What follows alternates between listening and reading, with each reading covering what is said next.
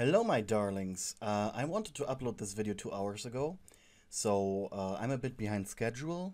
So I will try to keep this intro as short as possible.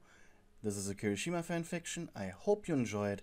I had a lot of fun writing this, and please remember to watch the video until the end.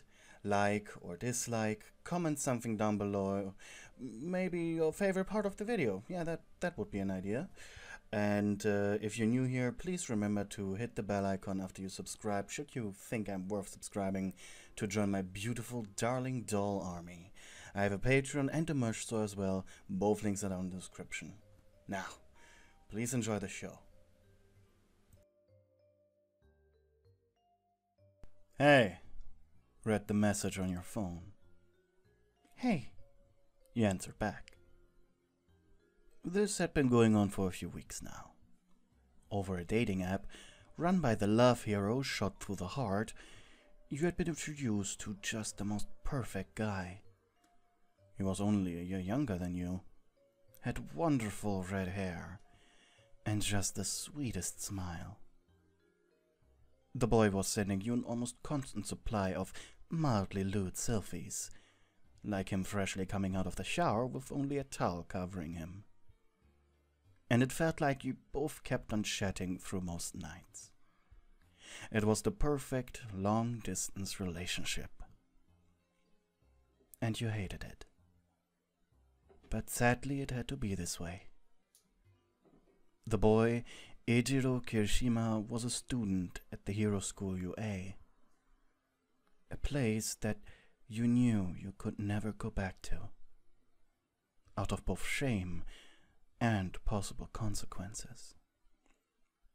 Besides, you would never be allowed to go there on your own. You sighed. Kirishima had just gone off about another potential future together with you.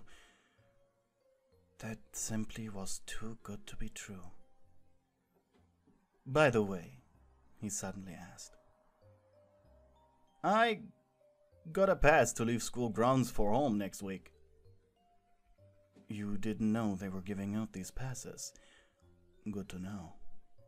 And I was wondering if you want to meet up somewhere. Your face turned into a frown. The obvious answer was no. But his question was accompanied by a selfie of him, where he was just making the most adorable puppy eyes. When? You typed slowly. Just writing this word alone took 5 minutes of shakily pressing the virtual keyboard of your smartphone. Jeez, I was expecting a novel. He typed with a smiley emoji. Next week. You rolled your eyes and typed, when next week? Monday to Wednesday I'm allowed to leave after school has ended. You looked over at the door of your room. You were gently considering it. When you didn't reply immediately, he sent another emoji, this one having a worried expression.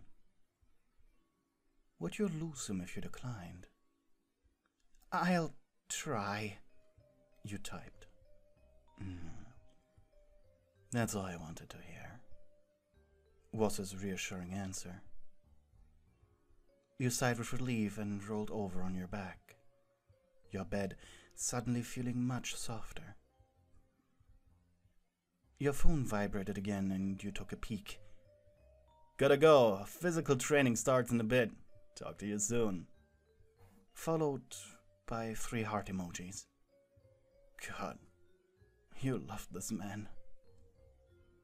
The question now was, how would you sneak past Tomura and Kurogiri on Monday? You had joined the League of Villains a while ago, mainly for money reasons. In fact, it was so long ago you had been part of the assault on the USJ. That incident felt like it happened so long ago. You had just managed to slip past UA security after the embarrassing failure of the mission, thanks to your quirk, Prop Hunt. Your quirk allowed you to transform into various inanimate objects, as long as that object didn't exceed your body mass. Another restriction of your quirk was that you couldn't choose what you would transform into. So it was a gamble of either sticking out like a sore thumb or blending in. Thank God your quirk had decided to work properly that day, and you were able to turn into various decorations that had been scattered on school grounds. If Tomura had been smarter, he would have used you to spy, before risking a frontal assault. But he had later claimed that he had hoped you'd transform into something useful like a gun, disregarding the fact that the gun would not have any bullets or even a magazine, since another restriction of your quirk was that all the object's parts had to be attached and stay attached. And apparently, the only reason Tomura hasn't sent you back into UA to spy was because they already had a spy? Well, luckily your boss Tomura was attracted to you. Of course he would never admit it, but it was pretty obvious.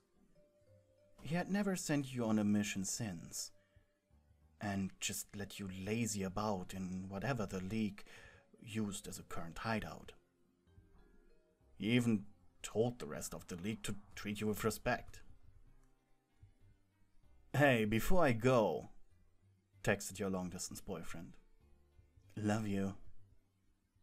Then he sent a picture of himself giving a thumbs up, with just the sweetest and most confident smile.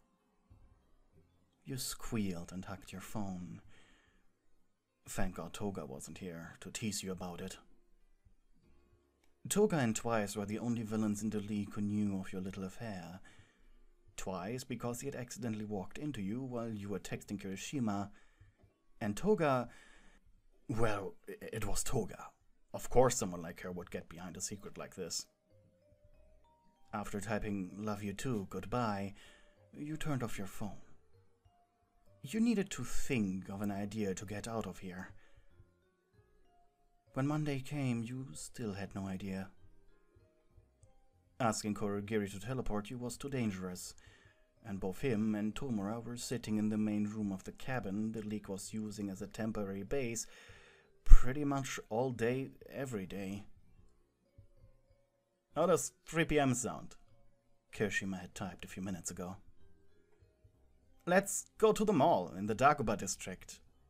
I know going to the mall is a little bit of a cliche, but this would be our first date, and I don't have that big of a budget to go to an amusement park or a restaurant with you. Sorry. Don't apologize, you answered. It's fine, and you don't have to pay for anything. You sighed and frowned.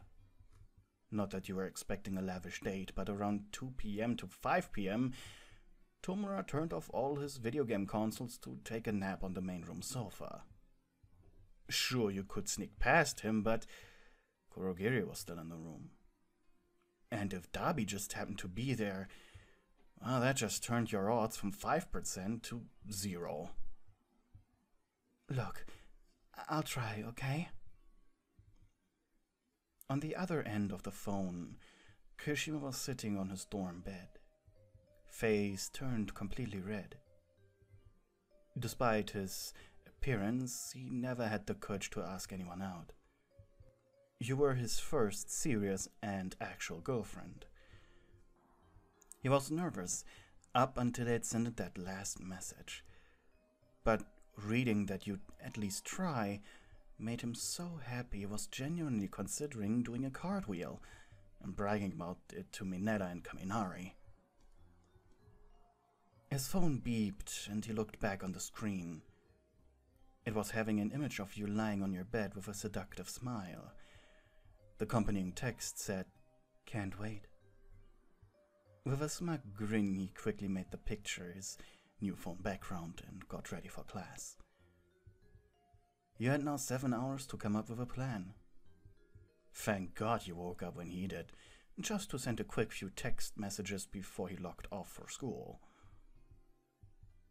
You put your phone on your beating chest.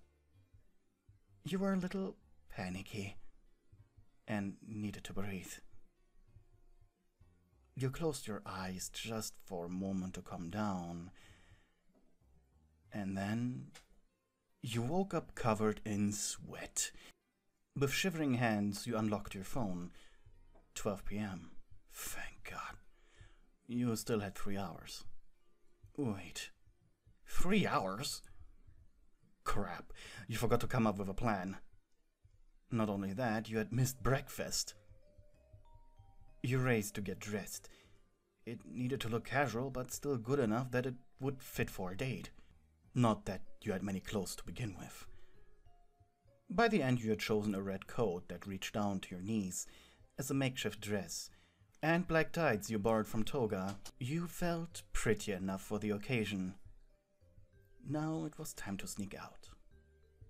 Getting to the Dagobah Mall would take about 40 minutes, so you were confident you could reach it in time. You went downstairs into the large room with the bar and your exit. Tomura was already quietly snoring on the sofa, but as soon as you entered, you got the attention of the shadowy barman. Good evening, Miss Fortune. That was your villain name. Adding the word Miss to Fortune seemed like a quirky pun when you came up with it. Now it just felt really ironic. Hello, Kurogiri, you said quietly. It is rare you leave your room, miss. Are you going out? You nodded. Why and where, if I may ask? If you said none of your business, this would end badly really quick. I'd like to go buy some snacks. The man chuckled. Are you now, miss? Crap, what did he know you didn't? Kurogiri took a glass in his hands to clean it. He hated stains on glass. Miss, if it's some fresh air you need, just say so. Your heart almost jumped out of your chest. Did he just lie for you? Quickly you realized that you were blushing. Hard. I need to go for a walk. A bit. You stuttered. Very well then, miss. Please return before supper and... He glanced up at you. Please avoid large crowds and any heroes you might come across. Unlike Miss Toga, you have kept an acceptable low profile. Please keep it this way.